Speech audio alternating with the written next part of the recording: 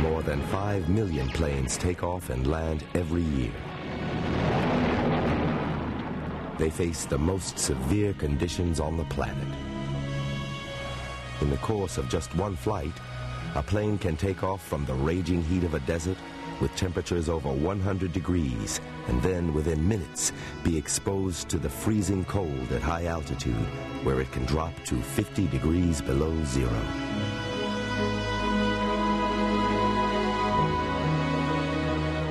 Safety is the key issue.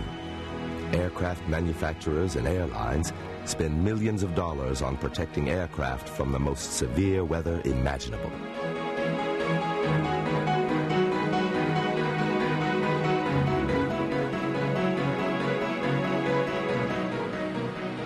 The wings suffer more stress than any other part of the plane.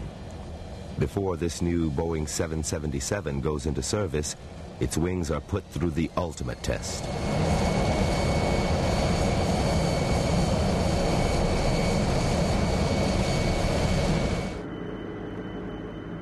This aircraft is having its wings bent to see just how much turbulence they can take. They're designed to withstand a deflection of over 24 feet, almost 150% greater than the strongest forces they will encounter.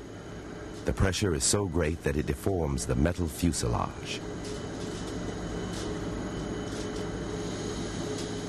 The new design reaches 154% before the wings finally disintegrate.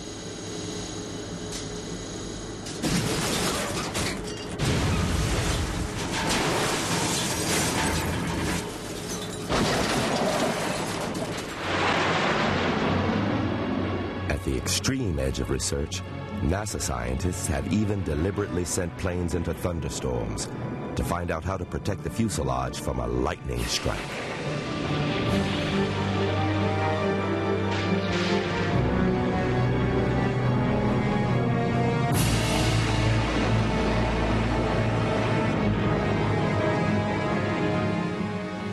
The research has paid off.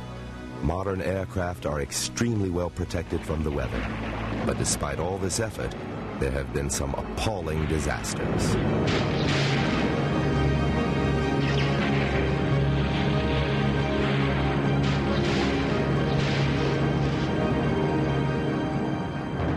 Lightning was responsible for the downing of a Boeing 727 in July 1982. Pan Am Flight 759 took off from New Orleans International Airport and climbed 4,000 feet through a severe thunderstorm.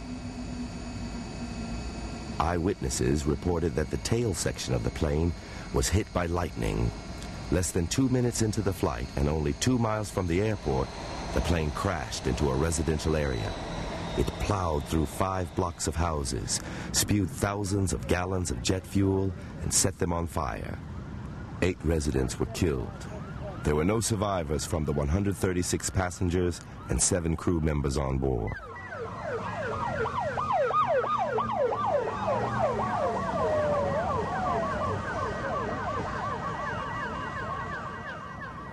Helicopters are a lot more vulnerable than planes in bad weather. If lightning hits the rotor blades, it can unbalance the motor and destroy the engine. In January 1995, lightning blew the tail rotor blades off a helicopter during a violent storm. It ditched into the sea off the Scottish coast. Despite 35-mile-per-hour winds, the pilot managed to land the helicopter safely. All the passengers and crew escaped without serious injury. There was a bang and a flash, which we believe to be lightning. It was a surprisingly gentle landing. The helicopter remained upright and stable, and we were able to evacuate the helicopter. Our job is to cope when this happens. That's what we're trained for. It's a strange job whereby you're trained to do something you hope you never have to do. If the helicopter had gone in the water upside down, we'd have been villains. It went in the right way up, and we're heroes. This TLC program is sponsored in part by Plane takes off.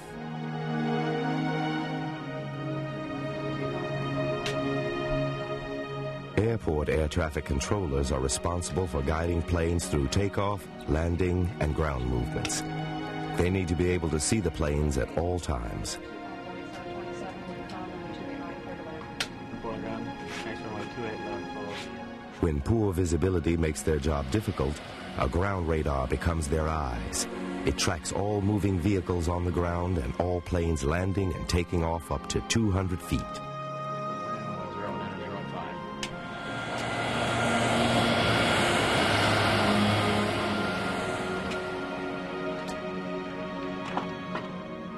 5. Even the length of a runway is determined by the weather.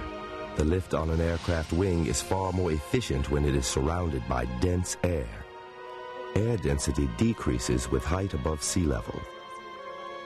A plane taking off from Denver, 5,300 feet above sea level, has to take off faster and over a longer runway than in Los Angeles. And in the summer, air is warmer and lighter than in the winter, so a plane needs a longer takeoff.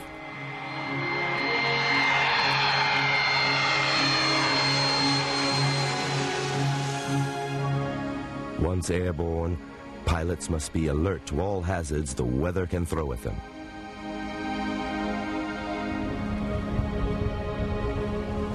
Hailstorms can cause unbelievable damage. These small blocks of ice are formed inside huge storm clouds up to 10 miles across. The tops of the clouds can tower over 12 miles high, where the temperatures drop to minus 112 degrees.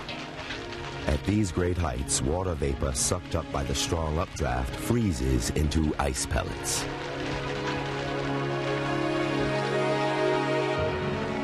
As the pellets fall, more water droplets freeze onto them. The updraft sends the pellets back up until, too large to stay up, they plummet to the ground as hailstones. If an aircraft strays into a hailstorm, the windows must be strong enough to withstand the impact. But if it gets into the engine, the plane could be headed for total disaster. Hail can smash the fans in a jet engine. The turbine blades shake themselves apart, and the engine bursts into flames.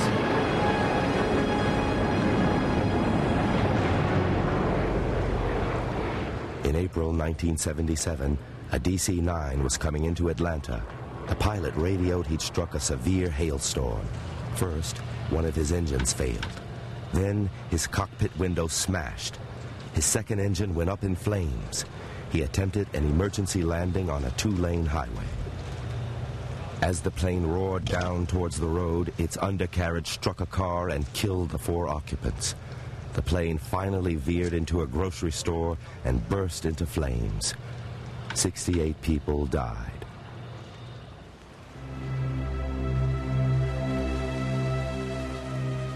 The massive electrical field surrounding a thunderstorm can create sparks. This may have been responsible for the worst airship accident in history. The Hindenburg was 800 feet long, the largest airship ever built. It was filled with 7 million cubic feet of hydrogen gas. It was May 6, 1937. Hours late on its trip from Hamburg because of headwinds, the Zeppelin had to ride out a thunderstorm along the Jersey coast before heading for the air station and nosing its way to the mooring mast. The wind is bad and the docking is a ticklish one, but it's all a thrill for the crowd of happy passengers eager to land after their transoceanic trip. Slowly the big ship warps in and the ground crews rush for the mooring lines. In another 10 minutes or so, the great aircraft would have been snugly docked. But as the passengers crowded the windows to watch, a roar and a burst of flame near the big tail fins turned the ship into a flaming inferno.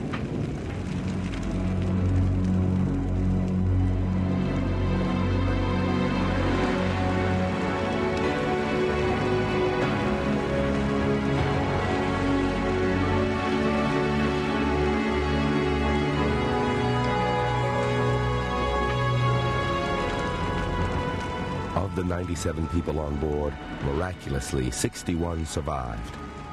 Experts believe a spark created by the thunderstorm ignited a small leak from the gas tanks, triggering the inferno.